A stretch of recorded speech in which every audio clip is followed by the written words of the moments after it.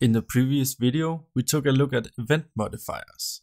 In this video, we'll be looking at a more specialized category of event modifiers, namely so-called key modifiers. As the name suggests, this category of event modifiers can be used with keyboard events. Say that we have a text input, for example, and we want to do something if the user hits the enter key, such as submitting a form or something like that. We could do that by using the keyUp event with the v_on directive and the enter key modifier. So let's see what it looks like. I'll first add an input of the type text, and I'll add the v_on directive here with the keyUp event.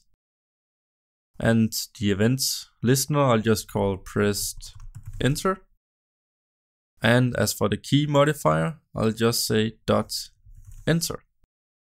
The enter modifier ensures that the expression is only executed when the user releases the enter key.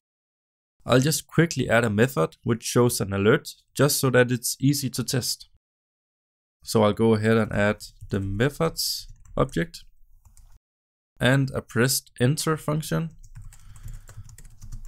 like so, and an alert saying you press the enter key. Running the code, you'll see that if I enter a bunch of characters, nothing happens. But if I press the enter key, then we'll see an alert. I just used the enter key modifier as an example. There are several other key modifiers built into Vue.js, such as tab, delete, ESC for escape, and space, just to mention a few. And if you need other keys than the available key modifiers, then you can use a number as the modifier instead. This number represents the character code, exactly as in vanilla JavaScript.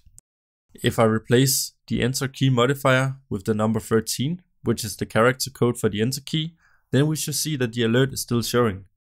So let's test it. Again, nothing happens with other characters. Now I'll press enter and we get the alert. In the previous lecture, I mentioned that modifiers can be chained. Perhaps I want the event listener to only be invoked when I press either the enter or space key. First, I'll just replace 13 by enter again, as it improves readability. Like so. Then, after the enter modifier, I can add another modifier by simply adding a dot followed by the name of the modifier. In this case, I'll use the space modifier. So I'll write dot space. What this does is that the event listener is only invoked if I press either the enter or the space key. Before taking the code for a spin, I should probably rename the event handler to something less misleading, as well as rephrase the alert message. So I'll just call it pressed something interesting, like so, and I'll rename it down here too. And you press the enter or space key. Now let's test it out and verify that it works. So now I'm pressing the enter key and we get the alert. Now I'll press the space key and we also get the alert. So that was just an example of how you can chain key modifiers. And that's all there is to key modifiers.